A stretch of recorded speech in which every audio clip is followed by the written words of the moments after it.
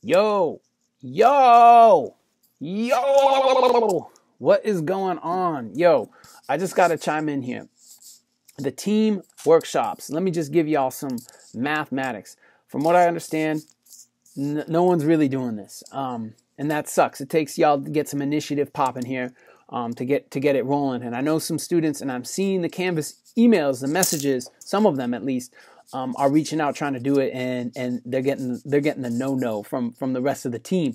All right, yo, let me just break this down for you. I know mathematician, but I'm going to give you the maths. Right, the team workshops element of the final project is worth 10% of the final project grade.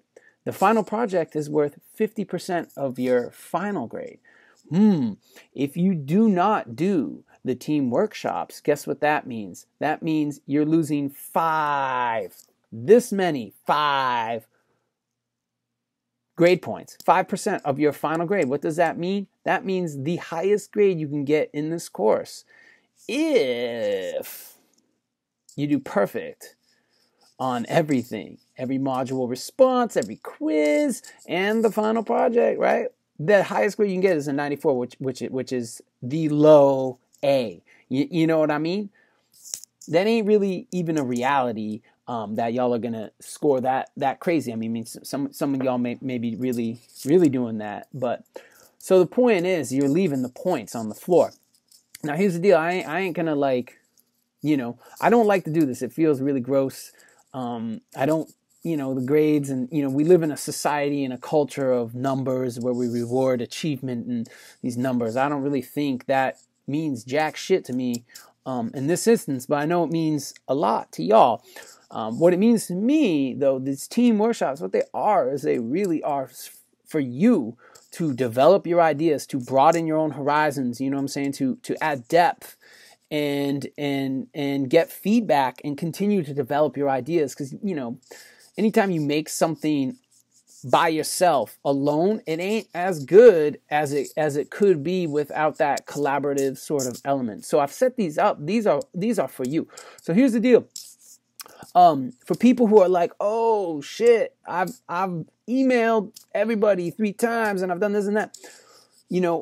What you need to do, and no one's responded, right? What you need to do, if no one ever responds, send me a stamped like screen grab of your email. Send me whatever, all 4 of them you sent, you know what I'm saying? And I'll give you the points. But if y'all just straight up like duck out of this, it's going to be a big old egg, not the good type of eggs, the eggs y'all don't like to have, the ones with the rotten yolks inside. You know what I'm saying? So anyways, that's kind of the deal here. And I just want to make that real clear. I set this up, so you have small groups of 4 to 5, right? That's a small amount of people to kind of get 30 whole minutes, out of your week to work on your ideas. You know what I'm saying? To work on your projects and to develop them, and that is what it is. In week 9 or the beginning of week 10 or whatever, I'm going to create an anonymous, in the sense of I'm the only one who's going to see this, Google form or survey, essentially, where you can grade your team members, the people in your team, on their performance in the team workshop part.